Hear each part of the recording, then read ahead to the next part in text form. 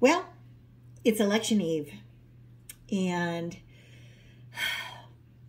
I just have one thing to say, one thing quickly to talk about. I think it's like 78% of people in this country are wanting a change. Kamala Harris has been vice president for almost 4 years. Electing her is not going to give us change. And I know what you say. Some of you guys are going to say, well, she's not the president, so how can she do anything? Well, let me pose this.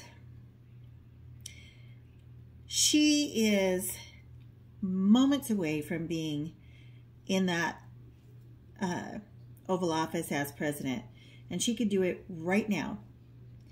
If she truly wanted to help the people of this country, she would 25th Amendment Joe Biden, take the presidency, and help us right now. She doesn't want to change. She's already said not a thing comes to mind when they asked if she would change anything. So just think about that.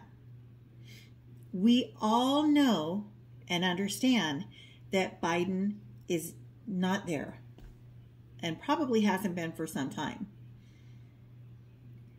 He wasn't well enough to run for president again. We all saw him at that debate. He's not there, right? By rights, she should 25th Amendment him. Now, that's not saying I want to see her in the presidency, but if she is saying she'd do this and she'd do that as president, do it now. Do it now. We're suffering now. But she's not going to do that. Ask yourself this too. Were you better off 4 years ago than you are right now? And for most of us, that answer is yes. I was better off. Groceries were cheaper. Gas was cheaper.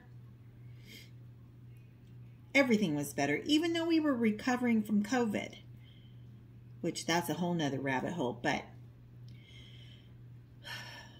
I've already cast my vote. If you haven't cast yours, please think about it. Please don't just do vote blue no matter who, but use your mind and think. That's the one thing they don't want you to do. Thanks for listening. Subscribe. Bye.